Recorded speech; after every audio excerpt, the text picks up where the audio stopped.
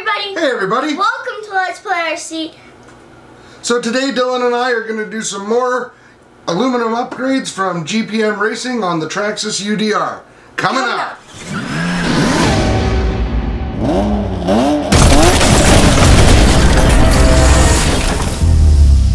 Welcome back, guys. So, like we said, we were going to do some more upgrades on this UDR, and the aluminum parts we have today are brake calipers, and 3mm hex brake disc brakes.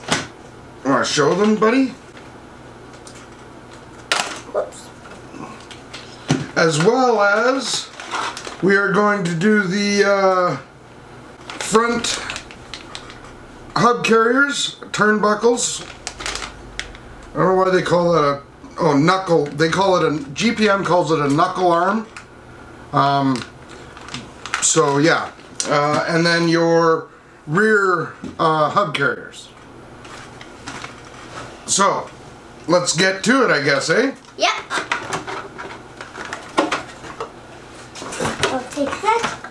Okay, so we're gonna start with the rear, guys. So in order to take off the rear, you need to remove this screw, and on the top, this screw.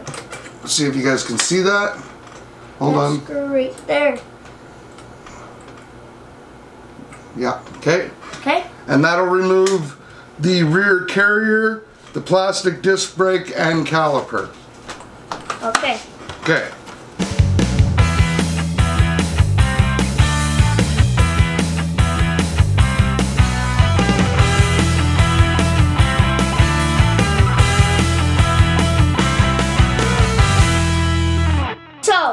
Part number for the rear axle hub carriers is UDR 022/R. /R is just for red. UDR 022, okay? And for the brake calipers, the part number is UDR 006. And then BK stands for black. So UDR 006. And then for the disc brakes, the part number is UDR 010DX plus 3mm/R. So these will all the part numbers will be down in the description below. Good job, son. So once you remove those screws, you pry it off. Your drive shaft might come with it. And here's the brake calipers.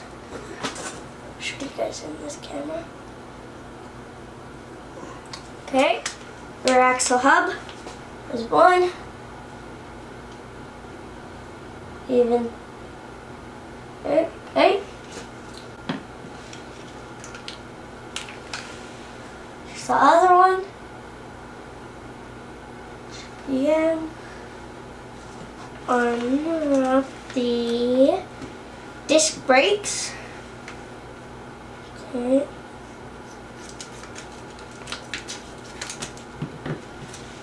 Go. Here's the two disc brakes. The nut. Put your drive shaft back in. Turn it till it clicks in. Push your bearing in, make sure your pinhole is out, then you put this guy on, like that. Okay. Right? Okay. Then you put your pin back in here. Okay.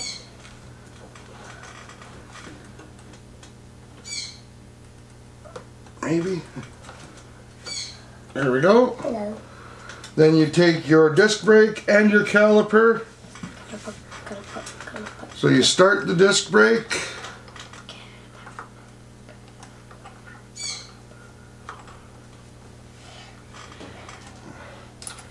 Slide your caliper on.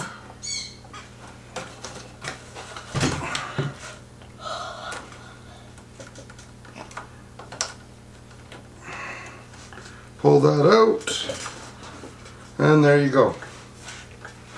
Now, we'll drive in our long screws first from this direction. Here, drive this screw in. There and there, right? This one? Yeah. Make sure you have Loctite on the end of it. This one. You got your driver?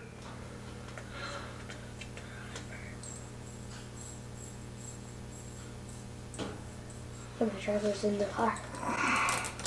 There you go. Did you like that joke? Ha ha ha ha, you're funny. Yeah, my driver is in the... Your driver is in the car. He's in my UDR. I meant your hex driver. I know.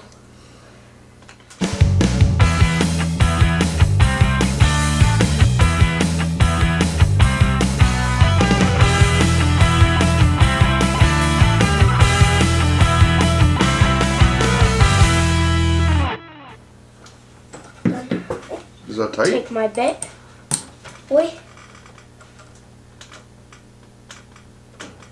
Is that right tight? No, tight. Yeah, okay. Good. Alright, well, that's done. Then you just want to put in your caliper screw. Right here. Caliper. Which is the short, fatter one. But it needs a little Loctite too, right?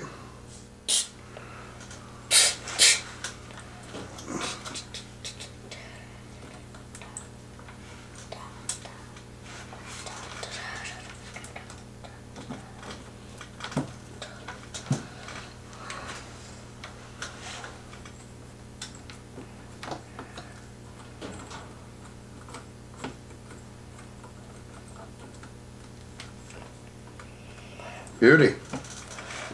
The rear end is done. Okay, now it's front end.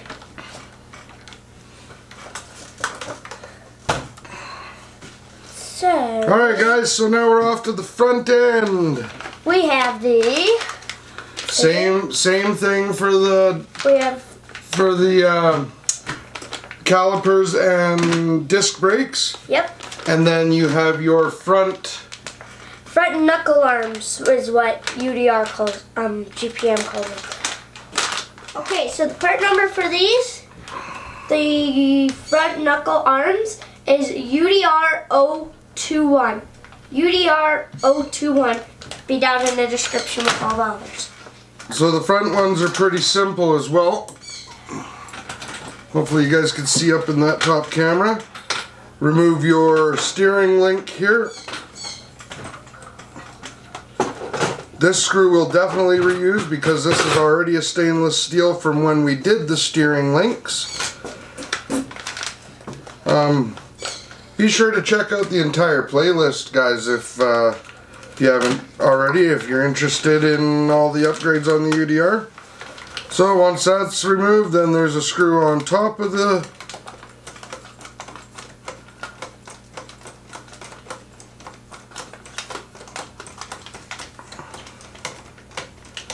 caster block.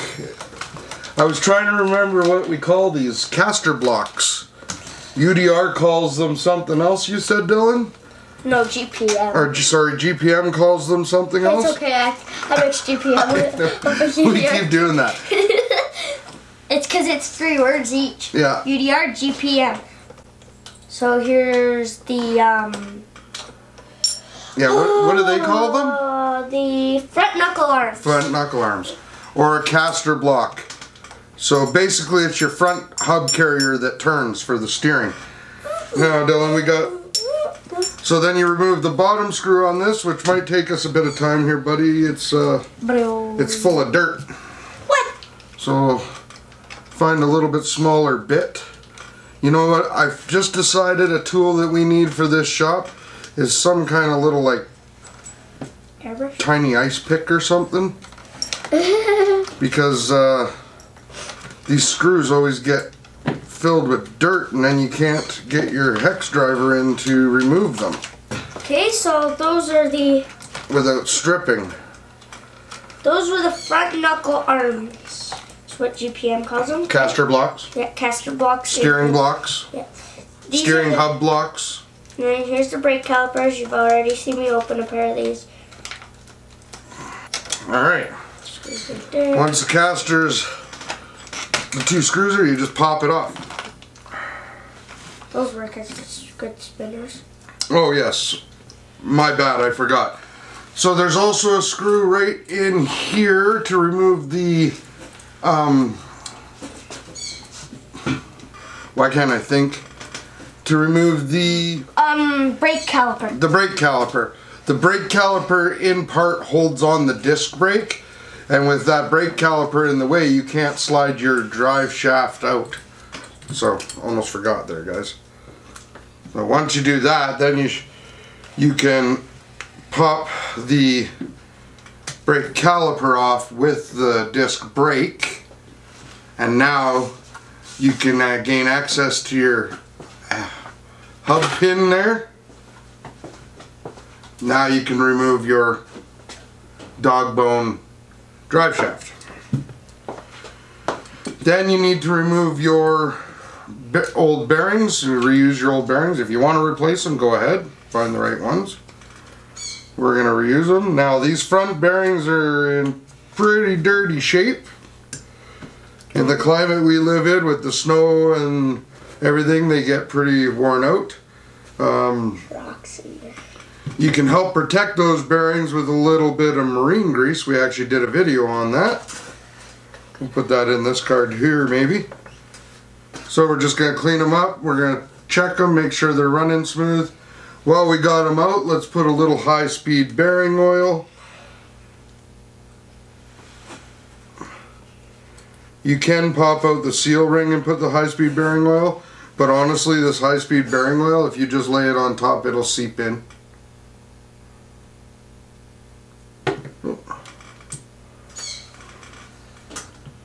There we go.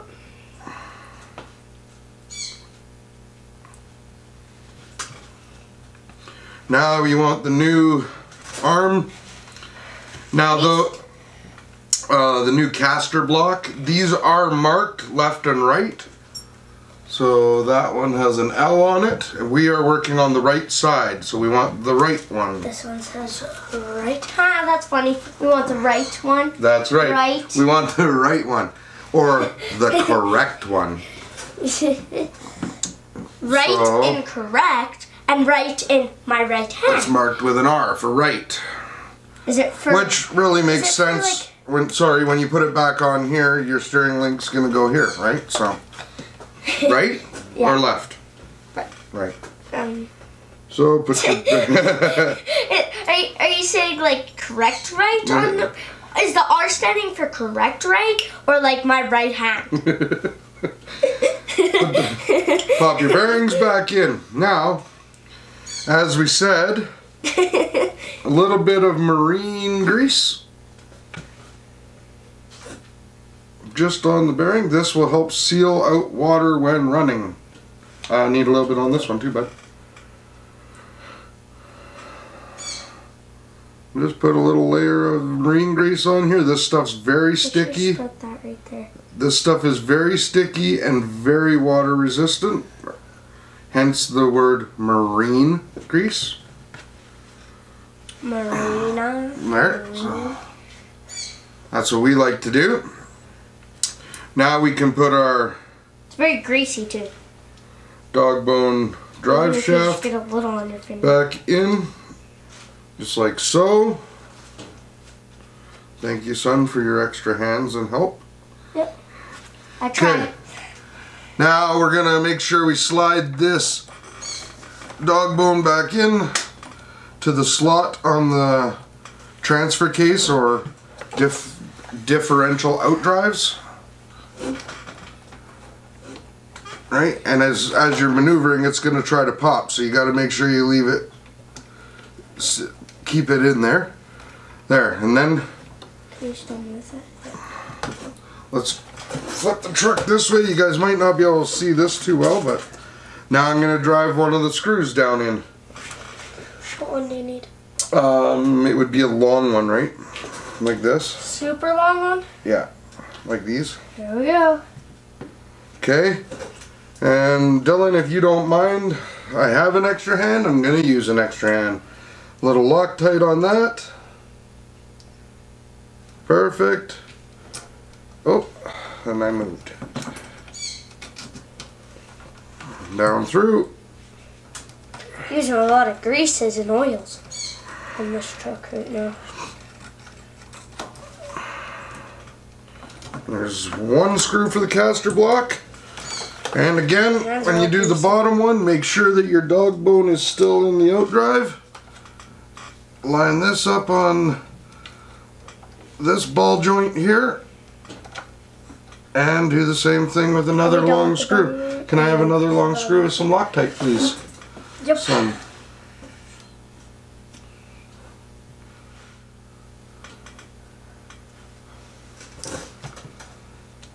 And we'll push that guy in.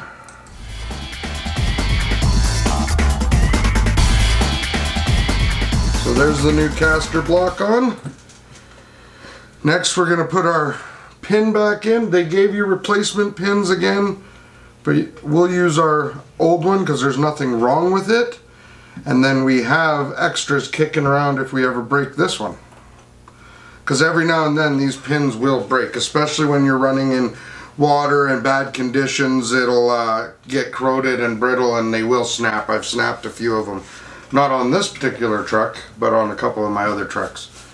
So there's that, and then we need a caliper and one of the disc brakes. And the same thing with these guys, you got to kind of build it all together because the caliper holds the disc brake on. So if you push this disc all the way down, you can't get the caliper on. If you put the caliper on, you can't bend the disc inside. So you got to kind of put the caliper over the disc, bring your disc down, and then slide it all in so that everything fits in its slot. Here's the disc. Just like so. Screw. Right? Ready and prepared. Is it got Loctite on it? No. That I was not prepared. No, you weren't. Remember, buddy, steel on steel. We gotta have Loctite on every screw. Down in that hole for the caliper.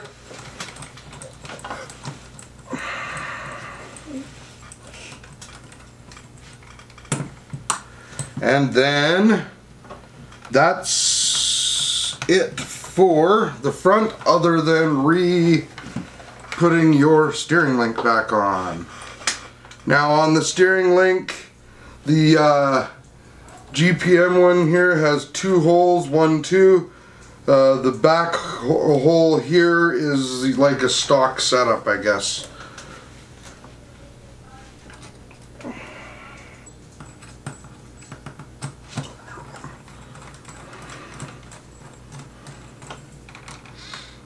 There it is.